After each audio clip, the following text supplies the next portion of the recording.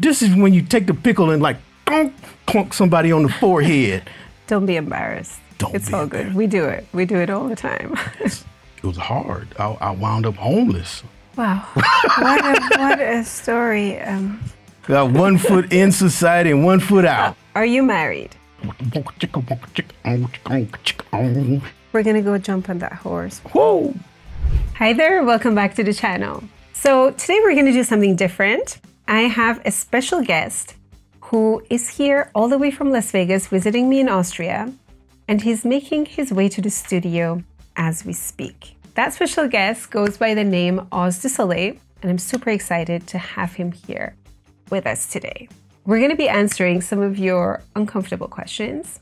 So yeah, he should be here anytime soon. Yeah, I mean, shouldn't take him that long.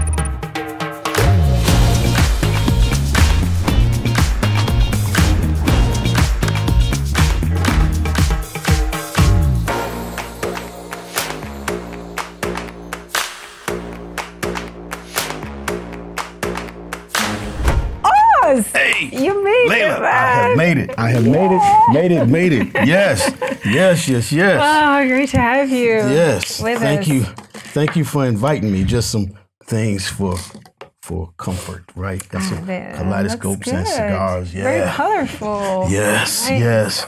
Made by Mikio, a new kaleidoscope maker in Japan. So how's Vienna treating you? Great. Traveling by horse, there's no better way. When you get a chance, we need to roll back to the days of riding a horse. Uber horse, that should be a Uber thing. horse. Yeah. We got Uber Comfort, Uber Black, Uber Caballo. Yes, that's what's next. But the thing is, I've had some good food here in Vienna, and I like the cozy streets. It's very walkable. Mm-hmm. Las Vegas is not so walkable, but all of the articles that I read about cigar lounges in Vienna, I discovered that they're old. Mm-hmm. That there's an indoor smoking ban in 2019 that was enacted. So there's no indoor smoke. Lots of cigar shops. Mm-hmm. But I'm glad to be here. And let me tell you this, because we're here to answer uncomfortable questions, I want to share. When you invited me to come here, this was the first time when I've been invited somewhere where I could afford to do it.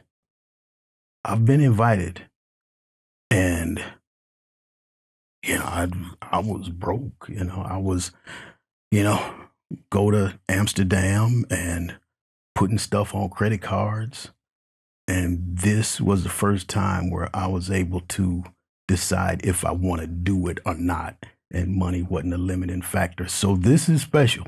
Mm-hmm. Well, it's special to us too. Yeah. And we're going to get into that because I put up a form so that people could send in their questions, and a lot of you did. Thank you so much. And one common question was, how do you become a Microsoft MVP? Maybe you can expand on that, but before, maybe some people don't know what a Microsoft MVP is. If you can just tell us a little bit about that. There's so many ways of answering that. But why I like being an Excel MVP is because we get to work directly with the engineers that make Excel. And we get to partner with them to make the best tool that it can be. And we get some inside NDA knowledge about things that are stalled, things that they would like to do. And it's odd to listen to the public complain about something and then have to be quiet about I know why it's not happening. So that's what I like. It's not much of a career booster. Mm-hmm. It's really a commitment to a community and helping Excel be the best tool it can be. And it's not about, yay, we like everything about Excel. No, we have some fights with the engineers. The big thing, yes, you have to show skill with Excel. But as MVPs, we're expected to be part of the community. And every year that we're evaluated, we are evaluated on how much community activities we've done. And some people are bitter about that aspect of it. They'll say, I'll never be an MVP. I've got the skill, but I don't do all kinds of free stuff. Well, I don't see it as free stuff. I see it as me genuinely wanting to help people get the most from their data. Not so much the mastery of Excel, because there are people out there that rely on what we do with Excel, and they just want things to go right. And so when I'm committed to the community, it's about empowering this force of people to help make data and Excel the best it can be. Yeah, it's true. And there are people who can't afford to have to buy courses. That's why I like doing YouTube videos. And with YouTube, like, you can do, whatever topic you feel like sharing. Mm-hmm. It doesn't have to be in a special structure. You can make it entertaining. You're free. You can be creative with those videos. Mm-hmm. And yep. I think that's what we enjoy doing as well. Yes. The other question that's related is, what personality is MVP life for? And what career paths do usually MVPs have? So let's start with the personality. So do you think MVP life is for a specific personality type? I'm going to draw from something that Ken Poole said that I identified with. Mm-hmm. And we haven't done any study on this. But he said a lot of us MVPs were in situations in real life where there was a lot of loose stuff, bad reports, things dropping in the cracks. And we decided, okay, I guess I'm going to be the one to tighten this stuff up. And when he said that, that was my start. Was I would get, okay, Oz, every Monday you're going to get this report and you got to do this stuff with it. And then I would get calls from people saying, well, you messed up again. Well, I was just following these instructions. Oh, the instructions are old. The business rules have changed. The reports don't reflect the changes in the business rules. So, okay, stop sending me this report. I'm going to deal with a data dump and figure this out myself. And it calls for a whole lot of Excel skill that I didn't immediately have. Obviously, Ken Pools has been through his version of that. Mm-hmm. So, I have thought about Excel MVPs as these rogues that delve in, going into stuff that we weren't supposed to, or that's not our job. I heard that a lot. That's not your job. Well, I want this person who called me up and said, this is the third time I've called you about this stuff. I don't want there to be a fourth time. And we're very different from the maybe Windows MVPs or, database or Azure folks, because that's careers for them. We are among the fortunate few who can make a career out of just Excel, a tool. And so I feel like, there are a lot of us rogues versus people who wind up in database and that is their world. That's interesting what Ken said, because when I think back myself, for me, it was like I needed to solve problems. I needed to get data over from another system. It was an old system to a new system, and Excel was the best translator. It's what I used as a mapping table, basically with, programming some VBA logic, but I had to figure it out. And I think it has to be the personality type. It has to be someone who is willing to figure things out, who doesn't just say, it can't be done in Excel. Right. Excel is not for that. It's not a mapping table. It has to be someone who says, no, there is a possibility and I'm going to look and find it. So that self-drive, that has to be there. Amen. Yes, yes. And that's a deeper layer to what via Ken Pools was saying. That's a deeper, you got to be the one that says, I can figure this out. And I developed a 3-day process for one thing that I had to do. It started out, it was handed to me as, we're going to send you this report. And then based on the report, you send out these certificates and pens. And then the calls would come. Why did you send me this again? Why didn't you send me this one? And that's where I start to dig and probe. And one thing that I've encouraged all analysts, whether they use Excel or whatever they do, is they got to give a damn about the people who have to deal with the consequences. I would add giving a damn. Mm-hmm. Yeah, totally. Yeah, it's not just about Excel trickery, because those people who are calling up complaining, they aren't sending the certificate back and saying, hey, you just filtered and sorted and dragged cells around. No, we want you to do more fancy tricks. They don't care. Yeah. You mentioned before that you are lucky now to be in this situation, that you can come visit me. So can you tell us a bit more about your background and how it started and how you ended up doing what you're doing now? You're doing LinkedIn learning courses, great YouTube channel, being a Microsoft MVP. Wow. There's so much there. And some of it is spending 6 years in the Navy, getting out of the military and not knowing how civilian life worked. And I went to college and still, I wasn't really in civilian society until I was in my early 30s, and stuff was weird. So it was hard finding a job, even though I got my college degree. And eventually I'm a veteran with a college degree, no experience with anything other than navigating a submarine, and wound up in a customer service job. I hated that job. I really cared about the customers. I didn't like the unnecessary suffering behind our bad data, our obsolete reports.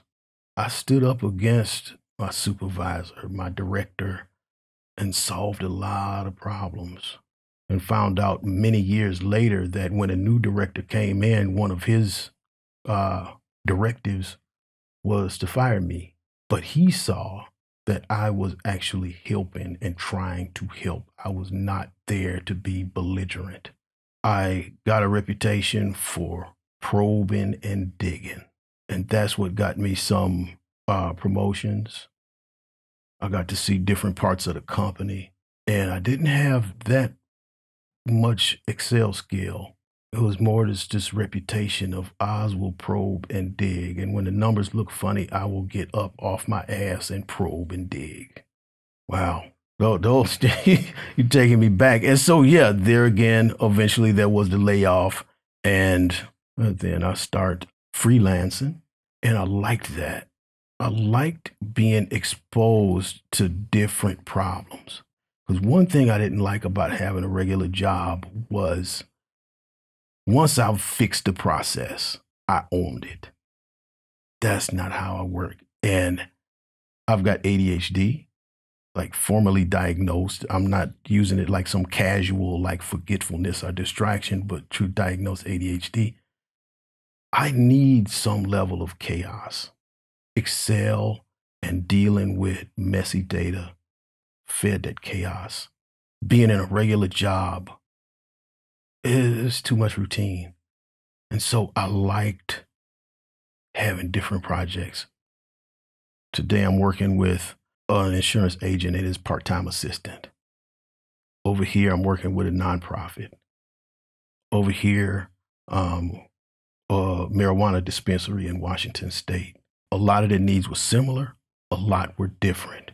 They all had different starting points. I worked with a company that made food containers.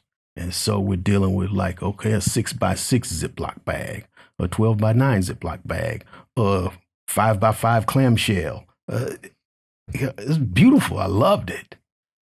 And so fortunately, I've been able to build that up into a career, the blog, the YouTube channel, and then LinkedIn called me. So when you started freelancing, did you start your YouTube channel already? Was it a thing that you thought, I'm going to do freelancing and I'm going to build a YouTube channel? Or did that come later? That came later. There was a layoff. I'm trying to figure out what to do. I thought about maybe getting a project management certification, a risk management certification or something, but Excel kept coming back to me. I figured I want to freelance, so I need a web presence.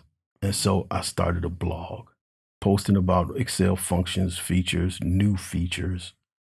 And then people like Mr. Excel, Bill Jellin, I was on his radar. He knew who I was. I had made a couple of videos for friends. They needed help with something, and I might make some 3-minute video and set it to unpublished on YouTube and send a link to my friend. And after a few of those, I saw that I like making video. But I've got this blog. I've been doing the blog a long time. But then after a while, the more I blogged, the more I found myself dealing with CSS and HTML, and that is not what I wanted to do.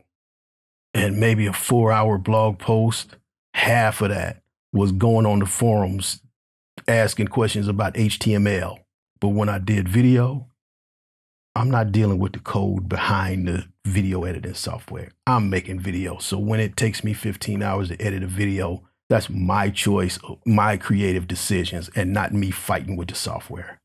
Was it through your YouTube videos that you became an MVP? So do you think it was because of your YouTube videos that you became an MVP? No, partly.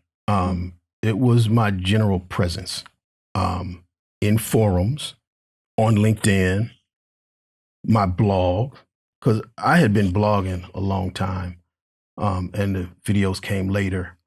But the blog and the forums, that counts as community activity. My channel was still pretty young and pretty small when I was nominated to be an MVP. Yeah, actually mine too, because I mean, I had started doing like weekly YouTube videos, but it was still small, but I was very active on Quora. So that was like my main contribution was Quora. And, you know, when people ask me like, how do I become an expert in Excel? I'm like, go and answer questions. You know, go to Quora, go to Microsoft community forums and answer questions. Because honestly, that's how I got better, was trying to come up with the answers. Yeah. And I think that see, the MVP decision committee that's deep in the woods behind the black curtain, they don't tell us what the criteria are. Yeah. What's enough, and is our criteria weighted differently? We don't know. But I have a suspicion that they look for us to plant our flag somehow. And I cut through nonsense. I'm not the best at Excel, but my role in forums, I will go on a forum and somebody's asked a question, and there's already several solutions by the time I get there. But I would do things like, hold on a second. Because of the way the person asked this question, all of this VBA code that you just posted might work, but that person is not going to be responsible for it. They won't be able to tweak it or nothing. And here is my long, crazy formula that will work. Yeah, lots of debates, lots of cutting through nonsense. I feel like that's been my role. And sometimes I will introduce myself here. I got to be the uncle again. Your parents are giving you VBA code, which I know you don't know anything to do with, but I'm the estranged uncle who's going to call up and say, don't listen to them. Here, this is what you need to do, right? Yeah, I think I like that approach. You know, there are so many different ways to solve a problem in Excel.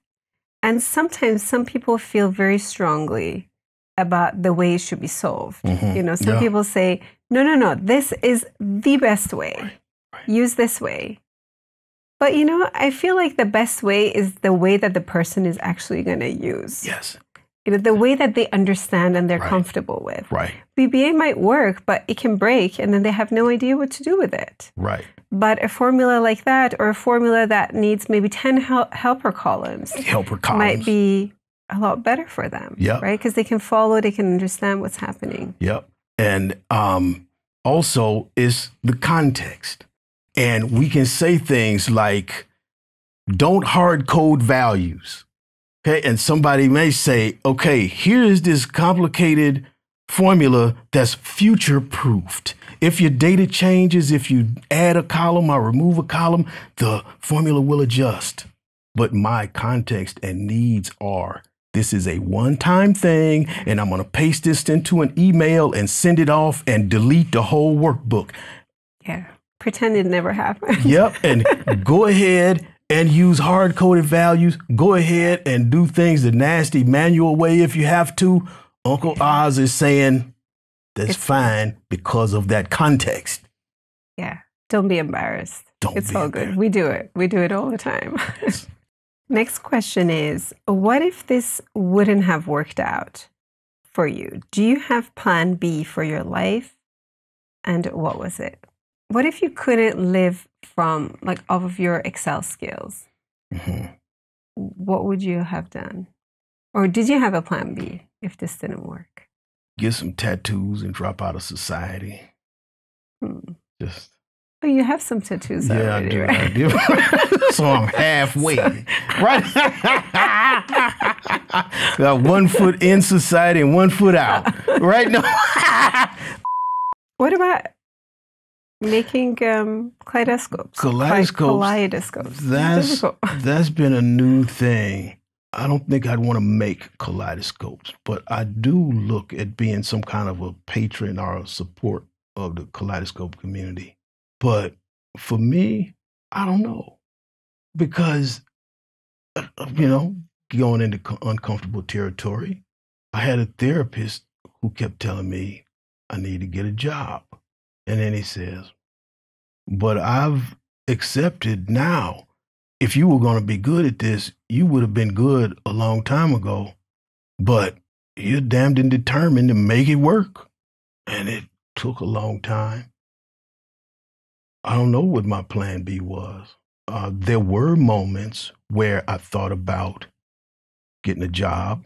I'm sitting up here with $200 in the bank and I just paid my rent, and now I've got a month to pull everything together to then go through this again next month. That's hard. It's scary. But I never became somebody else's burden. I never had to call a friend, a family member and say, yeah, I need $2,000. I think that might have been the point where I might have gone to get a job. But I don't know. To think about, I've never been good with office politics. I struggle with that in the Navy. There are the rules that are stated, and then there's what actually happens. And I constantly found myself in this gap, looking difficult, belligerent, and that's so uncomfortable. Yes, clients, they can talk about me amongst themselves, decide to end a project and not tell me why. But that's different from being at a job and getting called into somebody's office and saying, we're officially like putting you on report or whatever. toward a firing, or having HR show up at the desk and say, come with us, or just having somebody say, oh, you didn't know about that? Something weird that was going on in the office. I'm bad with that stuff. Yeah, office politics is something I couldn't deal with either. You just feel like you want to do your job, you want to do something good for the company, and then you have to deal with, what does IT department allow in? Are you allowed to do this or not? And who has the right to make these changes? It just becomes, you stop loving what you actually like to do, and you start to have to deal with this stuff. And I found it interesting what you said earlier, that you had this manager who then realized your potential, that you were actually trying to do good. And managers like that, they make a big difference. Yes, they do. Like the other one before might have thought, like, Oz is just annoying. He's always questioning this stuff. He's always doing this. They see it as annoying, whereas the other one saw it as help. Oz is trying to help. And that really makes a difference. It does. It does. And you just reminded me of a retail job that I was fired from. Walked in one day, was given my 2 weeks notice. And a few years later, I ran across one of the managers and I asked him, what was that about? You asked too many questions. And the owner was cooking the books. There again was me trying to understand and be genuine and want to help. And I didn't know I was butting up against illegal activity. So how did that go? It was hard. I wound up homeless for several months, like literally, because the 2 weeks notice, my last day on the job, was the same day that the lease on my apartment ended. And I had 2 roommates, and they decided they wanted to live on their own, and I couldn't keep that apartment and afford it with no job. And suddenly I've got no job that a potential landlord can call and confirm. And so I put my stuff in a storage unit and just walked out into the streets. And yeah. That must have been difficult. I mean, difficult is underestimated. Right. Like, it's right.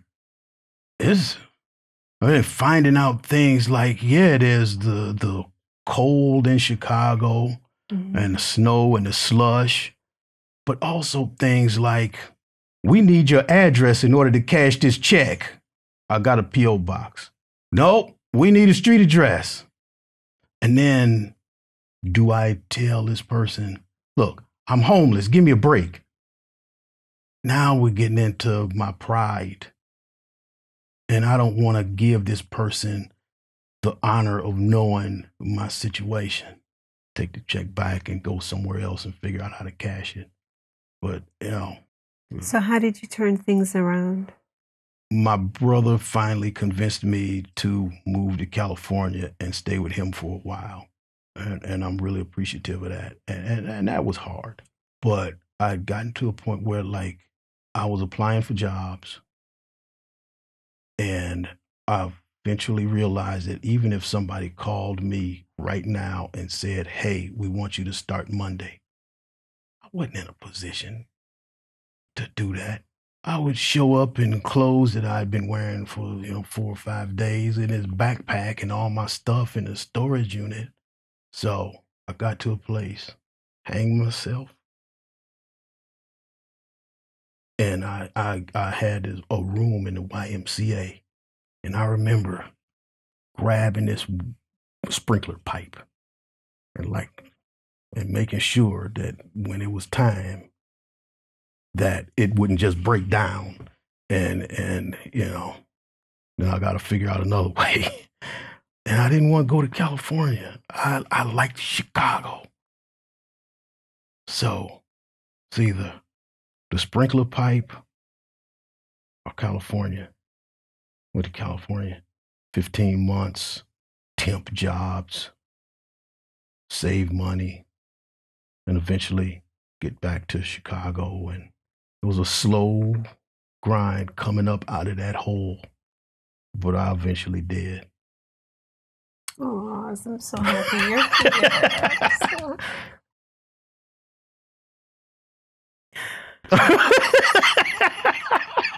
Wow. How long was this before you became an MVP? You started your YouTube channel. How long? That was like 99. And I got back to Chicago near the end of 99, wound up, with this customer service job. And then things slowly.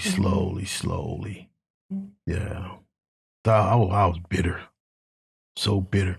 There was a point where, I had some friends in the 90s and in Chicago and left to go to California to get everything together. And when I come back, we were glad to get together. But then after a while, they stopped returning my phone calls, stopped hanging out with me. And then one time I called one of my friends and she accidentally picked up the phone.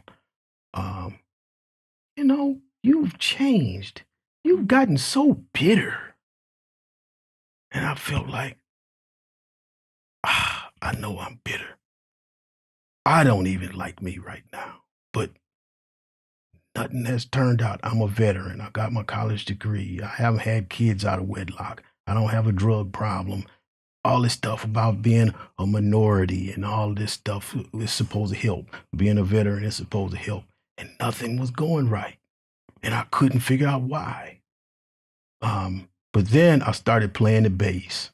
Being in a band, I felt like I mattered. Mm. They needed the bass. If I couldn't make a rehearsal or something, they had a problem. And so I mattered. I made it to rehearsals. And that turned my bitterness around.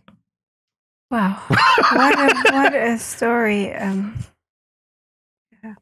I'm really happy that you're sharing this with us because, I know a lot of people go through difficult times, and it really helps when you can just listen to someone else's story and see how they turned it around for themselves. Yeah. So I hope this story can resonate with you guys. One question before we change the tone and go back up. Let's stick to one question is, how many times are you confronted with discrimination in regards to gender, diversity, ethnicity, and how do you handle it? And this question was directed for both of us. So you want to take that one first?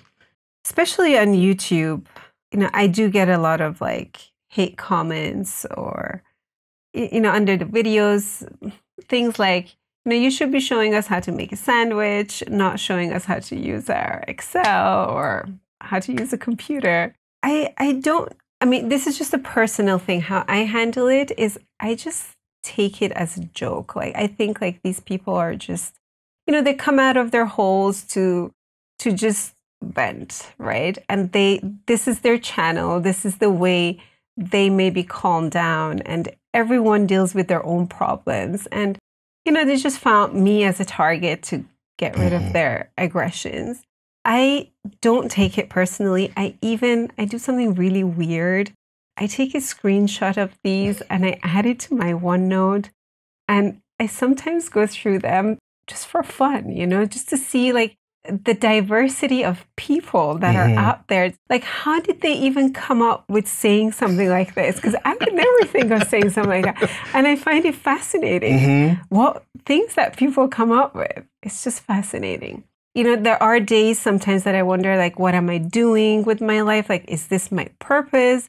Obviously, on such a day, if I see such a comment, I would probably, it might make me feel worse.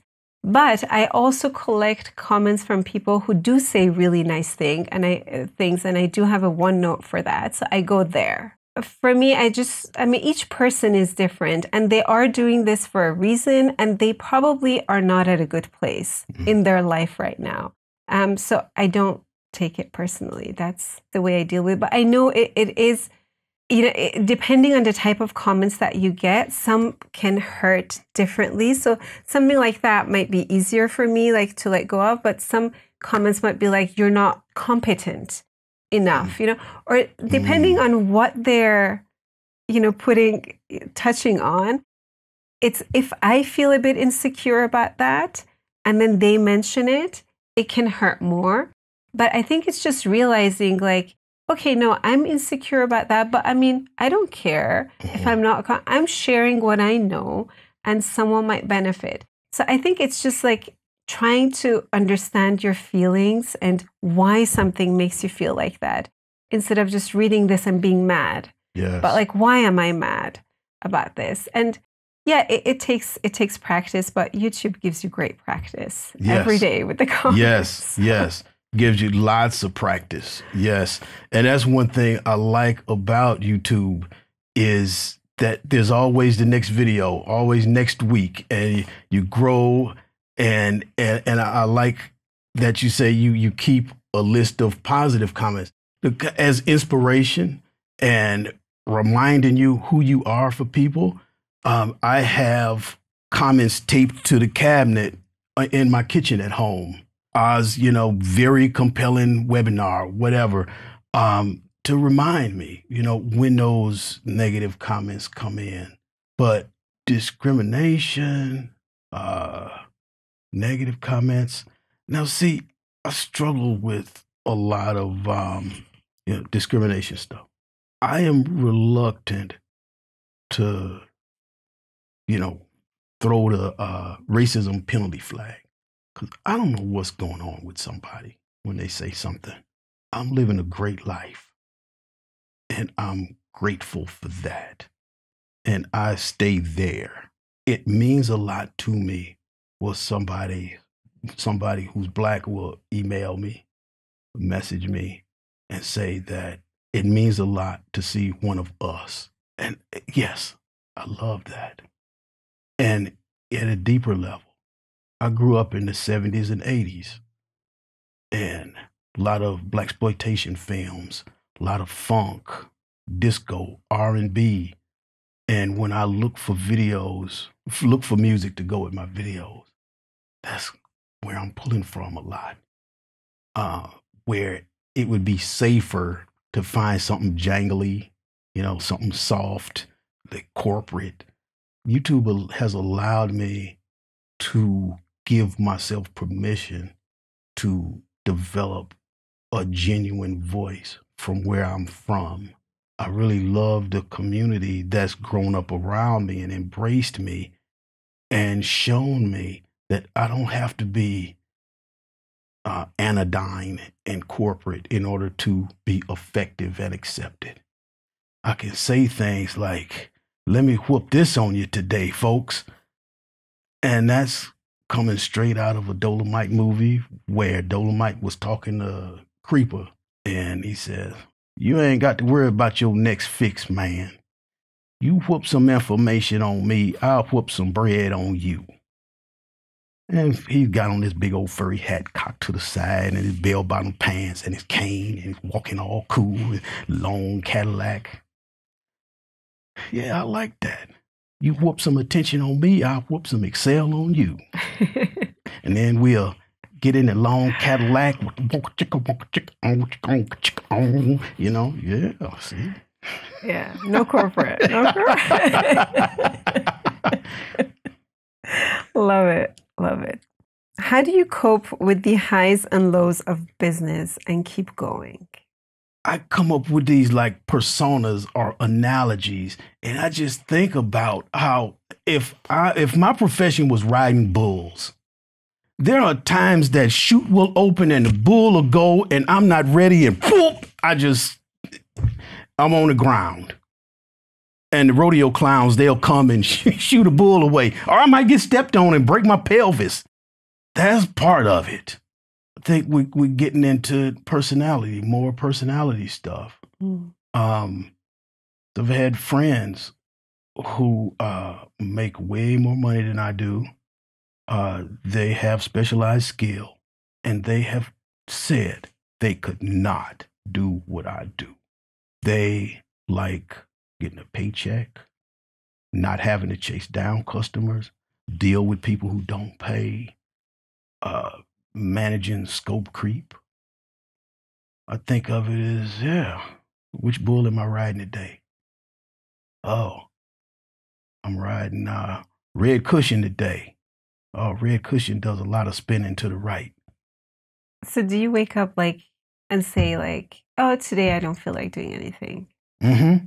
Yes. Do you have those? Yes. And then you don't do anything? Or do you force yourself to still do something, even if you don't feel like it? Well, that depends.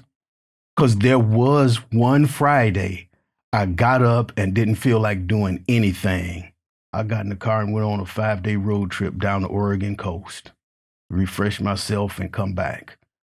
And then there are other days where I have to remind myself that there might be some deadlines coming. Somebody's expecting something from me. Remind myself that I am living a great life and I need to respect that, show the gratitude by getting up and doing what I need to do. I have days like that too. Like, well, actually, I had like a year like that where I had it down. And it's not the business, but psychologically, in myself. Because I was like, is anyone anyhow watching these videos? I mean, if I make another version of the if function, does it bring any value to anyone? If I have another course, is it valuable? So I was going through this period as well. And then I just had to remind myself, first of all, it's amazing. I could never imagine to be at a place like this where, where you're here. I think what happened to me, like why that phase came about was, we were creating courses, a few courses the year before. And I just felt like I was in this hamster wheel of, content after content, like one thing after the next, and working like long hours. And I felt like, when you go to a restaurant and you order this amazing meal, and then you just gulp it down in like 2 seconds. You don't enjoy it. You just gulp it down. And I felt like that's what I was doing to my work. Like I wanted to enjoy the process. I wanted to sit and give my full attention to each video. But I felt like I was just gulping that, like I was just knocking these out. And I wasn't enjoying the process. Right. So that's when I realized, no, I have to step back. I have to take some time off. So we went off to Spain for a month. And after that, I thought, no, I'm going to do everything but at my own pace. I just want to enjoy the process. And the moment I catch myself not enjoying the process, it means stop now. Yes. Stop now. Go back and see what's missing and just take it easy. Yeah. You remind me of a conversation. I think there was Snoop Dogg and Jon Stewart and some other people having a conversation. And they were saying that, when is it time to quit? And they said that when you start cheating the process, it's time to be done. And that's what Jon Stewart offered when he quit The Daily Show. It had gotten to a place to where, do I have to put a suit on again? Do we really have to go to a location? Can I shoot this from home? That's cheating the process.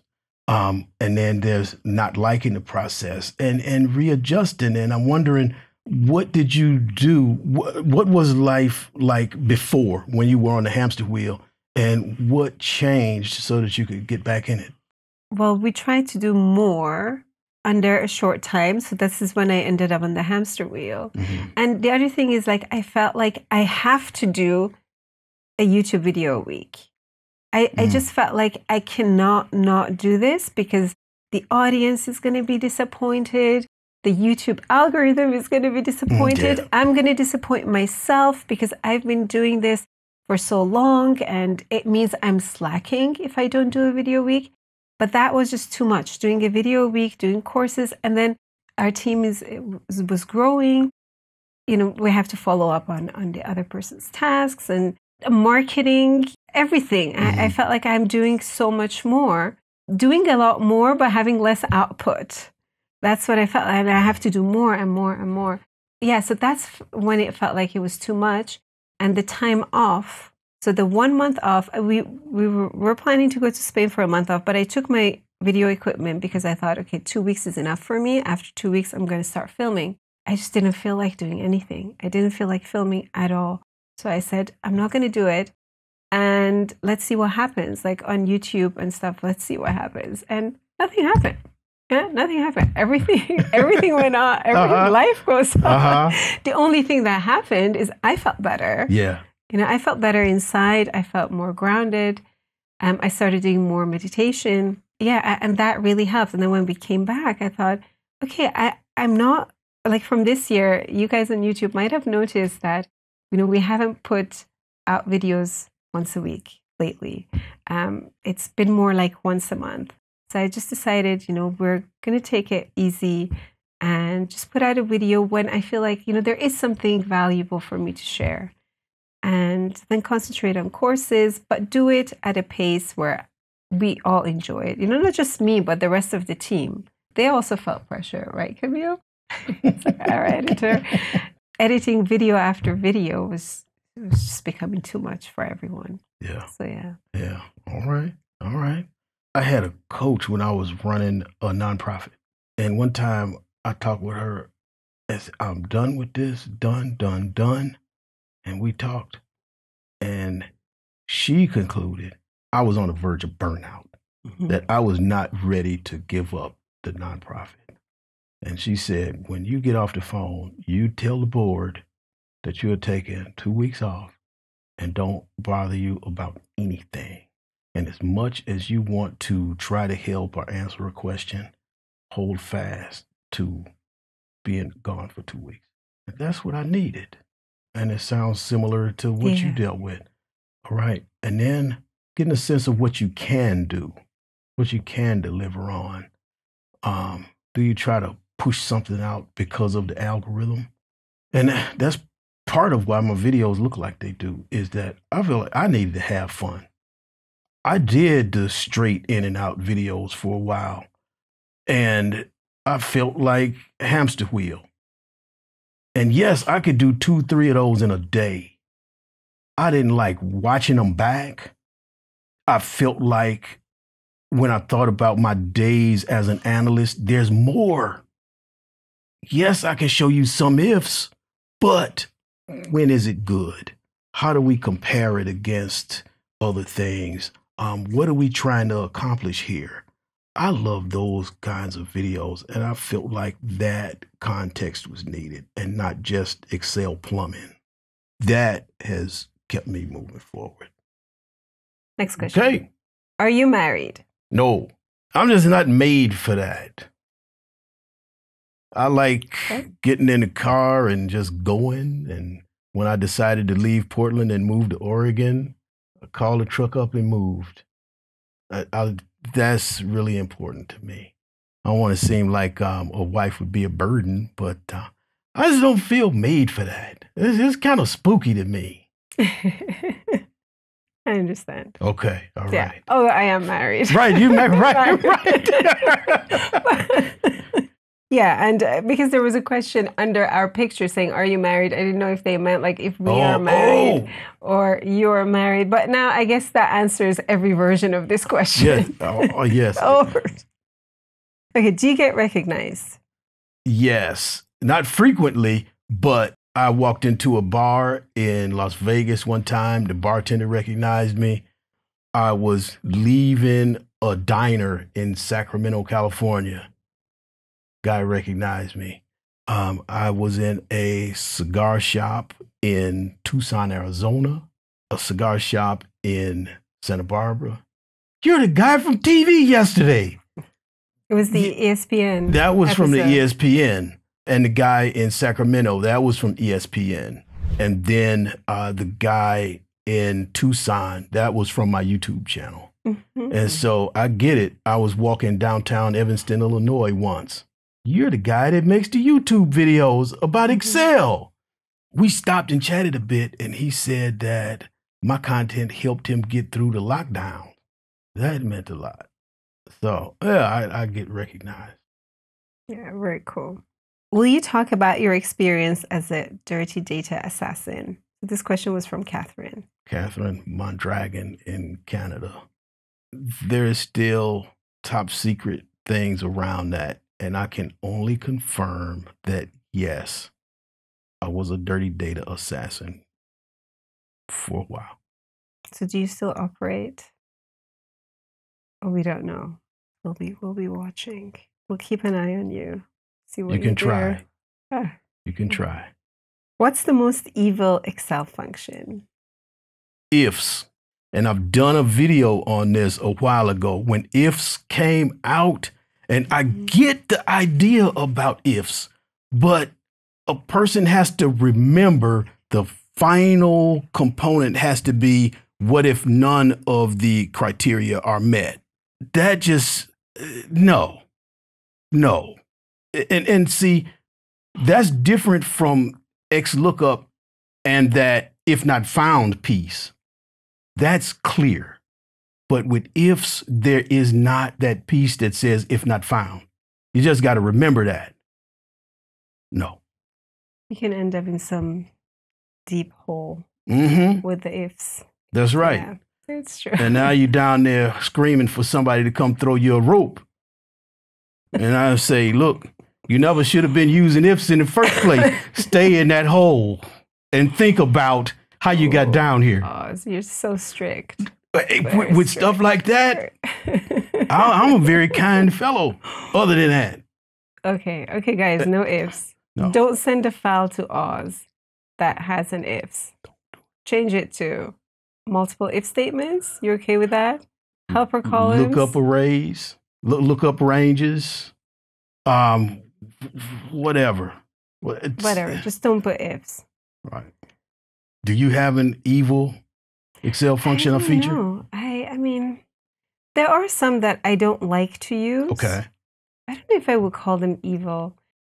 You know, like, did you see Ian Bennett's presentation on evil functions for financial modeling? Mm-hmm. He had like this list of never to use functions, and that was like offset, indirect, circular references. Okay. But I mean, the context is in financial modeling, right. Never to use. And then he had pivot tables on the medium list because they expand and change shape and data could go somewhere else. And I think the context is important, you know, like you, right? Yes. Context is everything. So yeah, I can understand in financial modeling why it's probably better not to use these. Although it was so funny that he was himself in the file that he was presenting, he showed indirect for validation, I think it was. And then he said, yeah, here it's okay to use because it's not a part of the financial model. It's outside the model and he used indirect. So I think it's the context. It's what always. Yeah, what is best for that. So like, you know, originally like when I was during my time, like when I was learning Excel and then I wanted to find data like that was greater than this or between this, I would use multiple if statements until I realized, oh, VLOOKUP can do this or the lookup function can do this, right? Yes. So in that context, yeah, my multiple if statements would have been evil. Right? It's not the right purpose, but I didn't know any better at the time. So it was okay until I figured it out. Right, exactly. And there was one 25 level nested if statement that I used and it worked. Okay, next question from Shandu. How do you give your data a red mohawk? Have a good barber. Yes. You don't do that yourself unless you want it all janky looking. Actually, I tried that in Excel. So this is the version that I came up with. We have a video question that was sent through by Shandeep. Yes. So I have it right here. Thanks for the opportunity for me to ask the question. So here's the question. If Oz were to suggest 1 or 2 improvements in Microsoft Excel, especially for the people who work a lot with messy data, what would those features look like? Beautiful. Okay, so what features in Excel? The thing that immediately comes to mind, a way to isolate or separate bold font, italicized font, underlined font. We can have mixed in one cell. This is something that people have been wanting. And right now, the only way to do that is with VBA code, or to not do it, or to do something, a solution that involves Word. If there was something that can say, because in Power Query, we have separate digit to non-digit. But if there was separate bold to non-bold, that would be beautiful. True. I also want one for summing values based on cell color without using VBA. Yes. That would be really cool. Yes. Yes. Yeah. Beautiful. Because there is a way of dealing with that through, I think, find replace. But if it was just a straightforward way of doing that, yes. Yeah. Bring it to me. And keep that ifs. No ifs. No. Yeah. That's like, ifs is like when I ordered a peanut butter and jelly sandwich, and if people say, all right, number 18, and I go, and there's a pickle next to the peanut butter and jelly sandwich. No, this is when you take the pickle and like clunk somebody on the forehead and say, you know, what are you doing? I can picture you doing that. Yeah, it won't hurt them. Then it's just like some pickle juice on their forehead and a little like they're gonna be a little lower in their pride. Stay away from your ifs, okay? Stay away from your ifs. How did you get into the kaleidoscope scene? Or is there a scene? There is a scene. Yes, there is. Yeah. There is. There's a kaleidoscope weekend that happens in Gharani, Arizona every October. And the Kaleidoscope Expo that happens every June. And this year is going to be in Scottsdale, Arizona. But it started when I went on a road trip in 2022. I had no plan. People would suggest things to me. And one suggestion repeatedly was, if you go through Arizona, you got to go to Jerome, Arizona, and you got to go to the Kaleidoscope store. Well, I'm thinking cardboard toys, but a kaleidoscope store. Okay.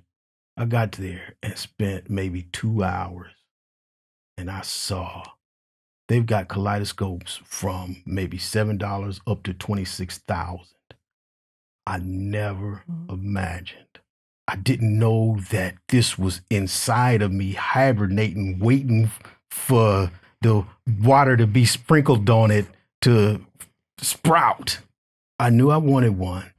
But then there's the question of, would I actually look at it? So I decided I'm going to spend $185 on a wood body kaleidoscope by Ben Birdsill. You know, and the staff there, they teach you. They say, yeah, Ben turned the wood. He put the mirroring system inside. He lamp worked the glass in this chamber. He put the oil in, everything. And I fell in love with that craftsmanship and all the skills that it takes to build a kaleidoscope.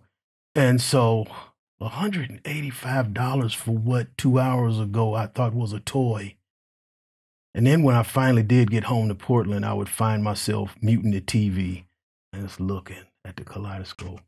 The way that the pieces move and you change the direction and the light comes in from different ways and things change even that way.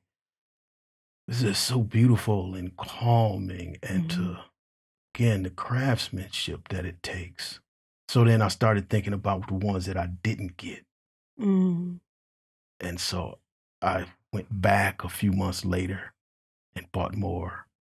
And then a few weeks later, I bought more. But so how many do you have? At 115, I stopped counting.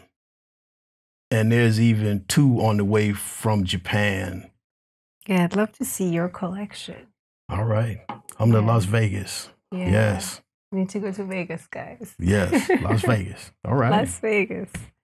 Thank you so much for joining me here. Yes. Thank you. Yes, you're welcome. And thank you for inviting me. I hope we answered most of your questions. Yes. I hope you enjoyed this video. I know it's not the usual, but I hope we had a lot of good insights to share. Insights, a conversation. It went into some directions that I certainly didn't expect. My cutter, I got a nice Arturo Fuente dangerous Cuban Corona Maduro. No. Okay, so once you're done, then how about I join you on your horse and we check out Vienna a bit? Mm-hmm. You good with that? Mm-hmm. Okay. Vienna on horse. Yeah. Wow. Vienna on a horse. That's right. We don't want to keep your horse waiting too long. No, because it will come up here. Yeah. Mm-hmm. Well, thank you for being here, Oz. Yeah, thank you. Our pleasure. Yes. And thanks to the audience. Thanks for the people who sent in questions. I really appreciate this. We went into some territory that I was not expecting. I'm glad to share and be a full person. That's important. Thank you so much, guys. We're going to go jump on that horse. Well, not on the horse, but in the carriage. That's We're right. going to take a look at Vienna.